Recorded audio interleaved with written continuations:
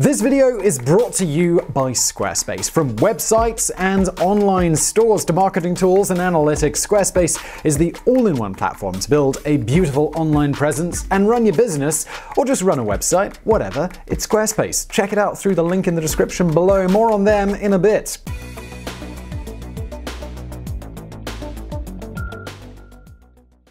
So nearly everyone has grown up hearing the stories of the masked vigilante named Zorro. He's dressed in all black and he fought with a sword to defeat his enemies. Instead of having superpowers, he used his wits and his strength to take down bad guys. He took from the rich and he gave to the poor, just like Robin Hood. This is a fictional character, of course, but Zorro was inspired by the real Mexican-American man named Joaquin Murrieta. On today's Biographics, we're going to uncover the life and the legend of this bandit who became a hero.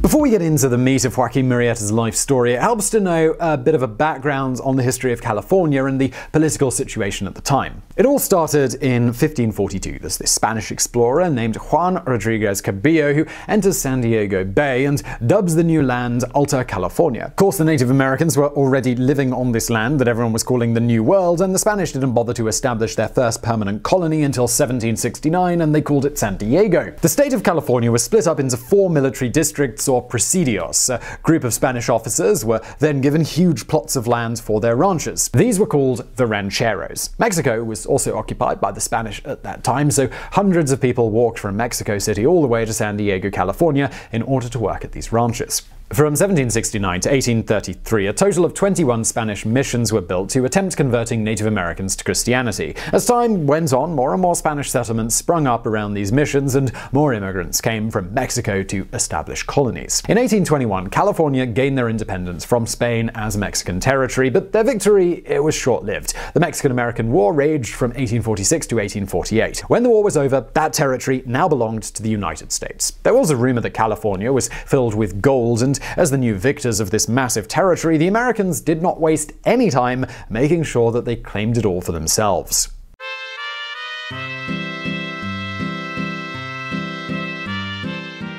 Not much is known about the very early life of Joaquin Murrieta, aside from the fact that he was baptized in a Catholic church in 1830. It is likely that he grew up working with his family for one of the rancheros, but he was ambitious and he wanted to become a rich man. So when he was just 18 years old, he and his young wife, they went to live on their own in the mountains so that he could search for gold. This was years before men were traveling around the world to become a part of the California gold rush. He would have been one of the very first Mexican men to discover the gold. He kept it quiet, telling only his wife and his brother about the discovery. We have no way of knowing how much money he was making by prospecting gold, but there was rumor and speculation that spread later on that some of the early miners were finding upwards of $300 a day, and that's before modern inflation, and in modern money, well, let's just say that that is a lot. Joaquin and his wife, they would have been very happy, saving up as much money as they could before starting a family. In 1848, the war was over and the United States won the California territory. That same year, gold was discovered by a Swiss pioneer named John Suter,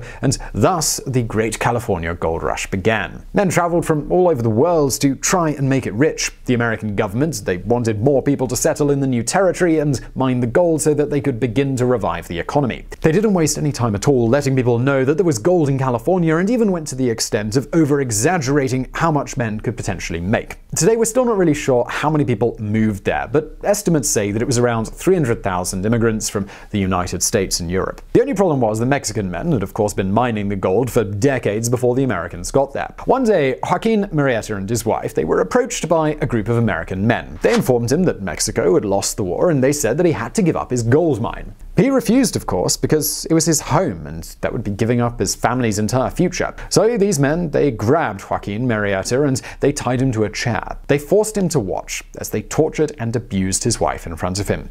Then they killed her, and they left Murrieta alone in his grief. This 18-year-old boy was still tied to the chair as these men galloped away, taking his entire life savings with them. Eventually, he managed to undo the knots from around his wrists, and he buried his wife. Within just a few moments, this group of men had taken everything that he had worked so hard for, and there was nothing left.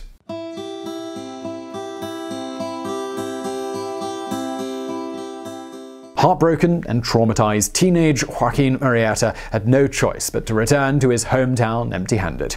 He had expected to return to his family triumphant in the riches that he had found, but now he had nothing left to his name. When he arrived, he also saw that his home village had transformed in a short period of time. American men were now living there, and the native Mexican people had to be subservient in order to avoid confrontation. He soon learned that he was not alone in the abuse that he had endured. After all, this was the Wild West, and there were few options for Mexican people to receive any kind of help from law enforcement. In the minds of the Americans, they were the victors of the war, and that gave them the right to the land, even if Mexican families had been living near the rancheros and the missions for decades. Many of these American men, they were also veterans, and to some, it didn't matter if these Mexican people were civilians. They were still considered to be the enemy. Joaquin Murrieta knew that if he wanted to survive, he would need to integrate into the new society that was being put in front of him. He began working as a card dealer at a local saloon for the cowboys who were looking to play blackjack and poker. But even though he tried to keep his head down, he was still constantly harassed by the white men. Over the next 2 years, the situation only grew worse for Mexican Americans living in California.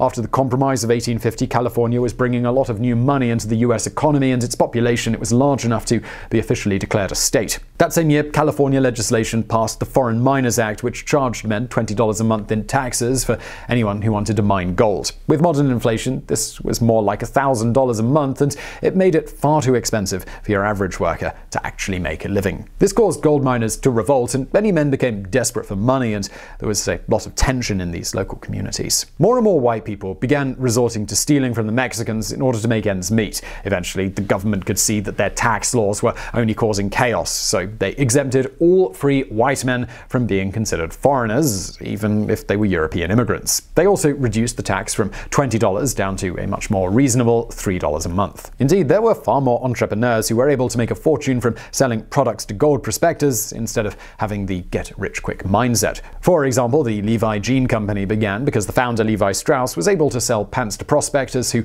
kept getting holes in their clothes. Of course, the company, it still exists today, and its value is about $6.6 billion.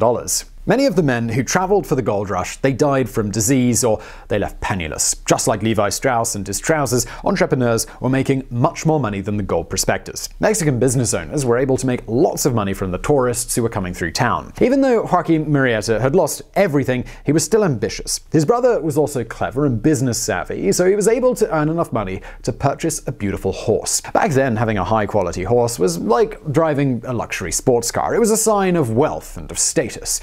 So when the Americans noticed a Mexican riding one, they were incredibly jealous, especially since they were struggling to make it rich in the gold rush. They couldn't believe that a Mexican man could actually afford it, so they accused Joaquin's brother of being a horse thief. Back then, being a horse thief, it was an extremely serious crime punishable by death. Joaquin Murrieta tried to defend his brother, saying that he had purchased the horse legally. The men, they chose to punish him for just speaking up and telling the truth. They tied Murrieta up and whipped him bloody. Then, the American men, they lynched Murrieta's brother in the town square, even though he was innocent of any crime. Now, for the second time, the white men had killed someone that Joaquin loved dearly. At this point, the two closest people in his life had been taken from him, and it was clear that even if he tried to work hard and make a living through honest means, the extreme racism that now ruled over California would continue to keep him down, no matter how hard he tried to better himself. This young, ambitious part of Joaquin Murrieta, it was now dead. He had transformed into someone who would devote his life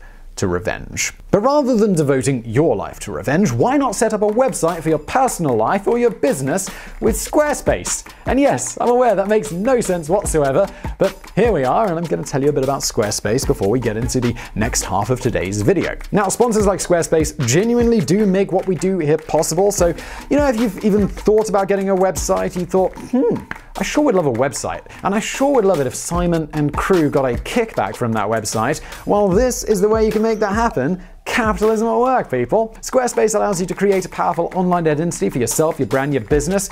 And look, I don't know who you are. I'm sure I would like to, but you're on the other side of this camera, and maybe you don't need a website. But look, if you've got a business of any variety, if you're looking for a job, right, and you go to search your name into Google and there's just that weird serial killer guy from Ohio that comes up because he shares your name, that's not a good thing. Employers, they want to be able to find you and your profiles, and a great way to increase your presence online is with a website. So get a Squarespace website, make it for you. If you're looking for a job, if you're like a professional and you do stuff, you need a website. And you can do that with Squarespace. They make it super easy. It all starts on Squarespace with a beautiful template that you can customize to your heart's content, or you can start from scratch, or just easily move it over from an existing domain.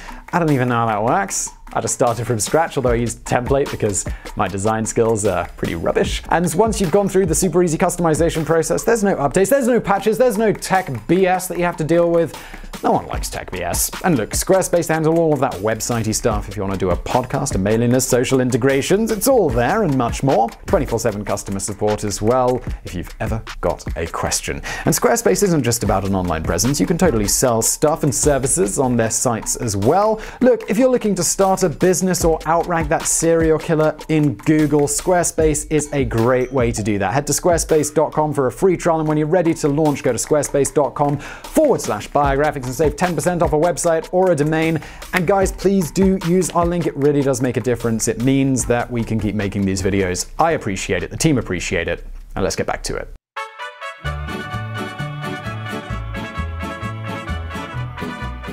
The day after his brother's lynching, Joaquin Murrieta completely snapped. He felt that he had nothing left to lose, and he was ready to get revenge, even if it meant risking his own life. Joaquin waited until the middle of the night, and he kidnapped the man who was responsible for his brother's death. Then he murdered the man using a blade and chopped up the body. He left pieces lying around the camp so that the American men would find their friend in the morning. One of the men in the camp could hear something going on, so he walked outside to see his friend's body parts scattered around the camp. He ran to catch the killer. The only light, it came from the flames of the campfire, and they spotted Joaquin Murrieta. They recognized him as the young man that they had whipped earlier that day, and he was the brother of the man who was killed. He was dressed in all black, so it was difficult to see in the darkness, but they could see the whites of his eyes, and they were filled with rage. Before they could react, Murrieta was already riding away on a horse. The men shot after him, but none of the bullets came into contact with him. Clearly, the men must have missed. But according to their version of the story, it was as if Joaquin had some superhuman quality about him that helped him escape unscathed. The men, they were terrified, and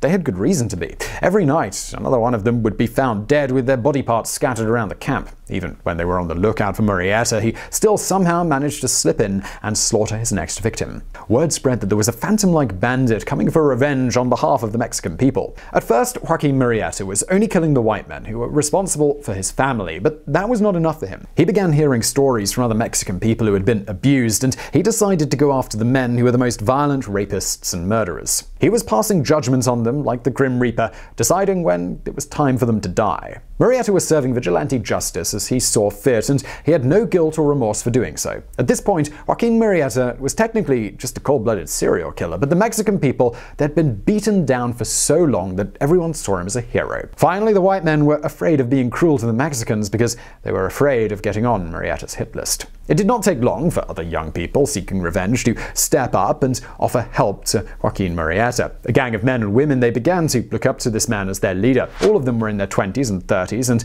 they had similar tragic backstories to Murrieta. The Americans had killed their family, taken their money and their homeland for themselves. Since many of these young people had lost their families, they decided to call themselves the Murrietas. One of the most memorable members of the gang was named Manuel Garcia, but everyone there called him Three-Fingered Jack because, well, as you might imagine, he only had 3 fingers. There was also a 16-year-old boy named Reyes Feliz and his older sister. Their parents had been killed, and they had nothing left to live for except revenge. Joaquin Murrieta fell for Feliz's sister, and they became lovers who were both willing to avenge the families that they had lost. After a while, the gang had killed all of the men who were responsible for ruining their lives, but they did not stop their life of crime. They became like a troop of Robin Hood's merry men. The gang members would travel through San Joaquin and Sacramento valleys, lassoing white men. They would steal their gold and take their horses before riding off with their treasure. In their minds, they were really just taking back the gold that had been taken from them in the first place and rebelling against their oppressors. Upon returning home to their villages, the gang was met with cheers, and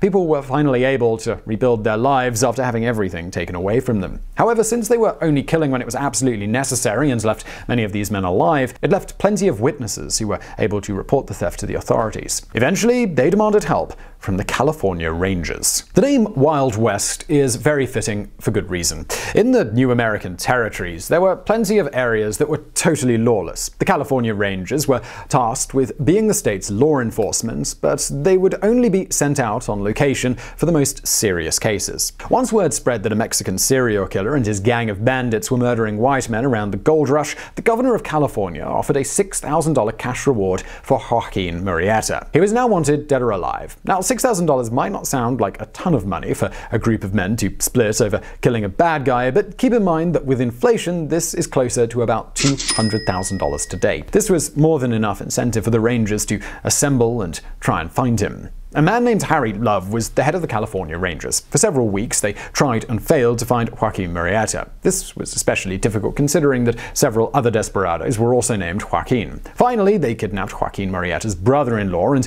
tortured him until he gave up the location of where the gang was hiding. In 1853, the California Rangers rode out to the location where the men had been spotted and shot all 8 members of the Murrieta gang. After examining the bodies, they saw the famous three-fingered jack, and this is how they confirmed that they had in fact found the right group of people. The only problem was that no one actually knew what Joaquin Murrieta actually looked like. There were plenty of illustrations of him circulating about, but they were all artistic renderings of a maniacal-looking Mexican with crazy eyes. However, Harry Love claims that he was confident that he could identify the leader, Joaquin Murrieta. Therefore, he cut off the body's head, preserved it in a jar of liquor, and carried it home with him. He then put the head on display and charged people $1 per ticket to see it. As morbid as it sounds, people came from all around to stare at the head of the dead bandit who had been terrorizing California.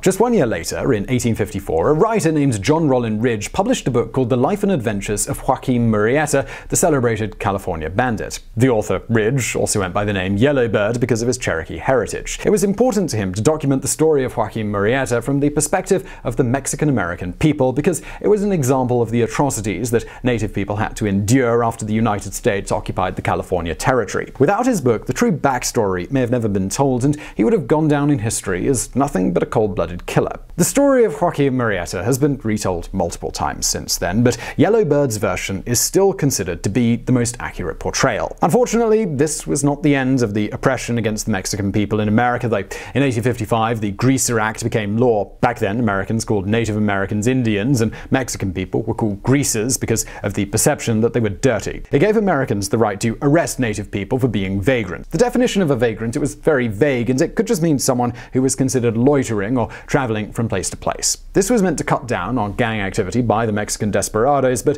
it was also targeted at forcing Native Americans to stay in their reservations, limiting their ability to travel. Because of the Greaser law, any Mexican or Native American man could be thrown in jail for 90 days simply by standing around town or going on a vacation. This took away the ability for anyone except white men to search for gold in California, and it limited their opportunities for growth in the local communities. As the years went on, it only gave more and more power to the Anglo-American economy.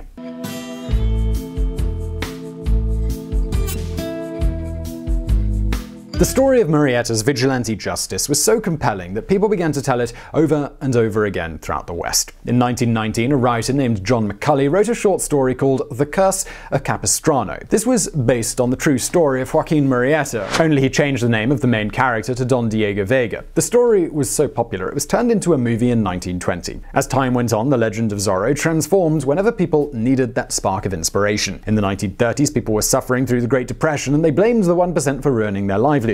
People of all races began to feel that they resonated with the character of Zorro because they wanted to believe that there could be justice in the world. Through Zorro, they could live vicariously and see someone who took from the rich and gave to the poor. By the 1950s, the character was still just as popular as ever, and from 1957 to 1959, Walt Disney Pictures aired the show Zorro on TV. Then, in 1998, The Mask of Zorro premiered, starring Antonio Banderas. But the inspiration, it didn't stop there. Author Bob Kane credits The Legend of Zorro for the inspiration for the Batman comics, and Inigo Montoya from The Princess Bride shares some clear influences as well. And it all started back with Joaquin Murrieta. For a man who inspired so much popular culture, you might be wondering, is there a grave where we can pay homage to this bandit hero? Well, it turns out there never was one. In 2005, a filmmaker named John J. Valadez went on a quest to find the head of Joaquin Murrieta that Harry Love kept on display. After 10 years of searching, Valadez believes that he truly did find the head of Joaquin Murrieta, and he filmed a documentary about his entire journey on how he tracked it down. In 2015, he finally gave the man a proper burial,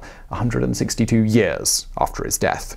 Even though Joaquin Murrieta has inspired so many people, there are still many American historians who refuse to see him as a good guy. They say that he was nothing but a criminal and a bandit who terrorized unsuspecting Americans. But in Mexican history, it is clear that Joaquin Murrieta is, and always will be, a hero.